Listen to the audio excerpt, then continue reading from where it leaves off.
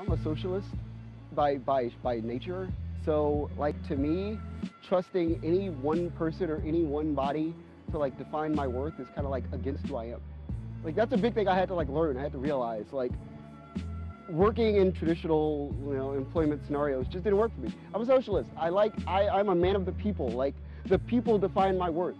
And the fact that like we're in the digital age and the people can literally define my worth now, I put a lot more trust in you to tell me what I'm worth than some other person whose concept of my worth is put in a box of like, Marcus is only supposed to do this from 9 to 5 p.m.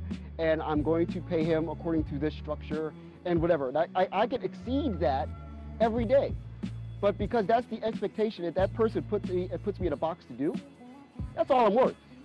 But if you and I are talking and you find infinite worth in what I do and you can pay me an infinite amount of money for it, then I trust you to do that because that's a personal connection. And I see the value there and I feel the value there. And I would much rather feel the value of something than have somebody give me some arbitrary number that's like $42,732. Okay, what if I'm giving you $75,000 worth of work? Like, and who's to decide what that even means?